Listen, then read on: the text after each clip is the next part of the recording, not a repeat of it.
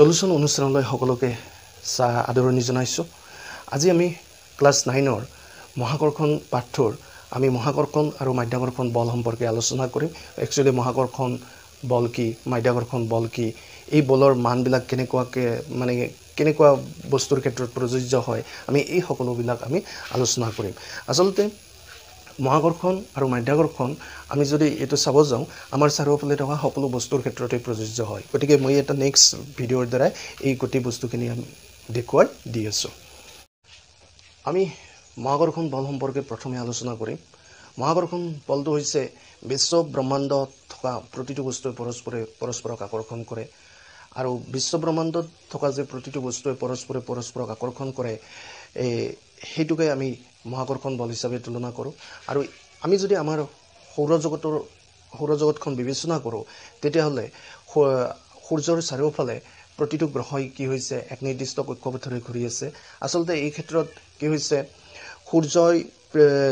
সূৰ্যই পৃথিৱীক আকৰ্ষণ কৰে, পৃথিৱীও সূৰ্যক আকৰ্ষণ কৰি আছে, কিন্তু সূৰ্যৰ ভৰৰ তুলনাত পৃথিৱীৰ ভৰটো বহুতো কম হয় আৰু বহুতো কম হোৱাৰ কাৰণে কি হৈছে পৃথিৱীয়েহে সূৰ্যৰ চাৰিওফালে এক নিৰ্দিষ্ট কক্ষপথেৰে ঘূৰি আছে। গতিকে পৃথিৱীয়ে সূৰ্যৰ চাৰিওফালে ঘূৰি থকা এই পৰিঘটনাটো আচলতে মহাকৰ্ষণ বলৰ কাৰণে হৈছে। ঠিক তেনেদৰে আমি যদি পৃথিৱী আৰু চন্দ্ৰৰ কথা বিবেচনা কৰোঁ যে চন্দ্ৰৰ ভৰৰ তুলনাত পৃথিৱীৰ ভৰটো বহুতো বেছি হয়, বহুতো বেছি হোৱাৰ কাৰণে এই ক্ষেত্ৰত একচুয়ালি পৃথিৱীও চন্দ্ৰক আকৰ্ষণ কৰিছে, চন্দ্ৰইও পৃথিৱীক আকৰ্ষণ কৰি আছে, কিন্তু পৃথিৱীৰ ভৰৰ তুলনাত চন্দ্ৰৰ ভৰটো বহুতো কম হোৱাৰ কাৰণে চন্দ্ৰইহে পৃথিৱীৰ চাৰিওফালে এক নিৰ্দিষ্ট কক্ষপথেৰে ঘূৰি আছে। গতিকে এনেকুৱাকৈ যদি আমি চাব যাওঁ বিশ্ব ব্ৰহ্মাণ্ডত থকা প্ৰতিটো বস্তুৱে পৰস্পৰক আকৰ্ষণ কৰি থাকে আৰু এই আকৰ্ষণ বলটোকে আমি কি বুলি কওঁ, মহাকৰ্ষণ বল বুলি কওঁ। এতিয়া আমি যদি পৃথিৱী পৃষ্ঠৰ ওপৰত থকা বস্তুবিলাকৰ কথা চাব যাওঁ যে পৃথিৱীয়ে তাৰ পৃষ্ঠৰ ওপৰত থকা সকলো বস্তুকে নিজৰ কেন্দ্ৰৰ ফালে আকৰ্ষণ কৰি থাকে, এইটো একচুয়ালি কি মহাকৰ্ষণ বলেই। কিন্তু পৃথিৱীয়ে তাৰ পৃষ্ঠৰ ওপৰত থকা বস্তুবিলাকক নিজৰ কেন্দ্ৰৰ ফালে আকৰ্ষণ কৰি থকা এই বলটোক আমি মাধ্যাকৰ্ষণ বল বুলি কৈছোঁ। গতিকে আৰু এই মাধ্যাকৰ্ষণ বলৰ কাৰণে আমি গম পাইছিলোঁ যে গছৰ পৰা আপেলটো কিয় সৰি পৰিছিল।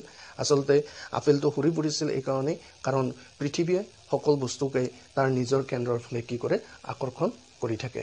গতিকে মহাকৰ্ষণ আৰু মহাকৰ্ষণটো হৈছে বিশ্ব ব্ৰহ্মাণ্ডত থকা সকলো বস্তুৱে প্ৰতিটো বস্তুৱে পৰস্পৰক আকৰ্ষণ কৰি থাকে, কিন্তু মাধ্যাকৰ্ষণটো হৈছে কেৱল পৃথিৱী পৃষ্ঠৰ ওপৰত থকা বস্তুবিলাকৰ ক্ষেত্ৰতে প্ৰযোজ্য।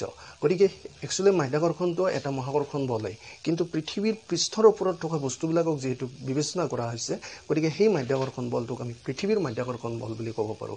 ঠিক তেনেদৰে চন্দ্ৰইও চন্দ্ৰৰ পৃষ্ঠৰ ওপৰত থকা সকলো বস্তুকে নিজৰ কেন্দ্ৰৰ ফালে আকৰ্ষণ কৰে, সেইটো এটা মহাকৰ্ষণ বল, কিন্তু সেই মহাকৰ্ষণ বলটোক আমি চন্দ্ৰৰ মহাকৰ্ষণ বল বুলি ক'ব পাৰোঁ।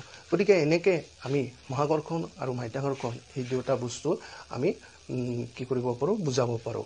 কেৱল এটা বস্তুৱে আমি গম পালোঁ যে কোনো এটা গ্ৰহৰ পৃষ্ঠৰ ওপৰত থকা বস্তুবিলাকক নিজৰ কেন্দ্ৰৰ ফালে যি আকৰ্ষণ কৰি থাকে সেই আকৰ্ষণ বলটো একচুয়ালি কি হয়, মাধ্যাকৰ্ষণ বল হয়।